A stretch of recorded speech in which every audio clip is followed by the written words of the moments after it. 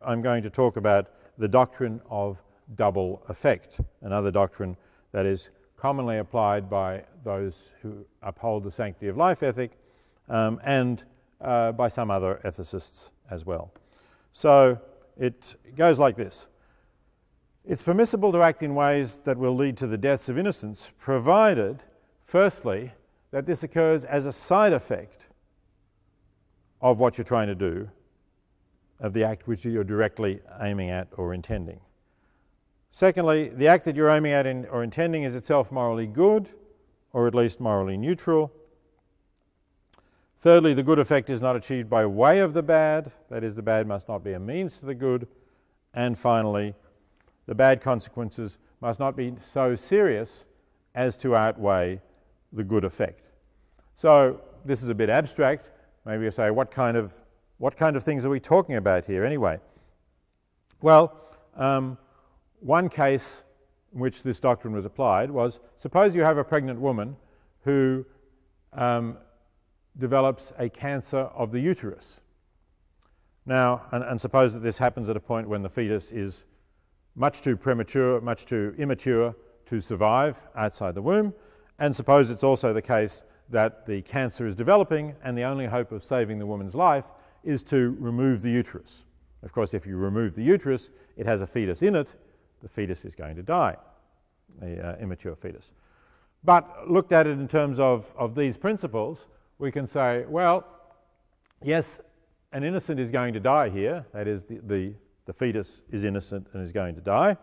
But this is a side effect of what we're trying to achieve. What we're trying to achieve is the removal of a cancer, the removal of a cancerous organ, because the cancer otherwise will develop and kill the patient, the woman.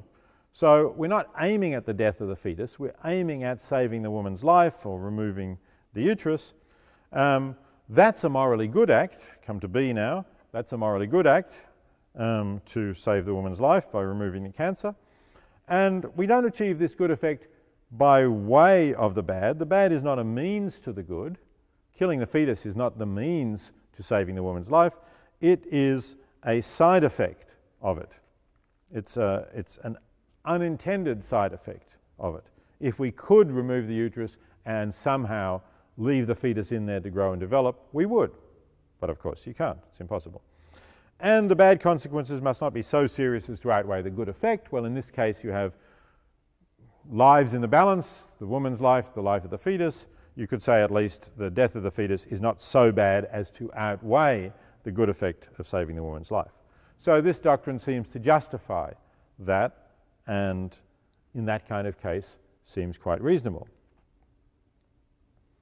So that's this kind of case that I've just talked about. The doctor doesn't directly kill the fetus.